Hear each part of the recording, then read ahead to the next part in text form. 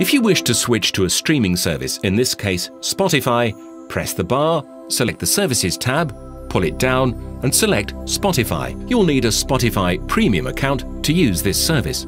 If you haven't already downloaded and installed the Spotify app, you'll be asked to do it now. Once the tune is selected, an indicator appears on the bottom right.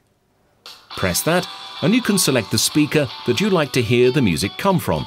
And remember, it can be any of your M-series speakers in different rooms in the house.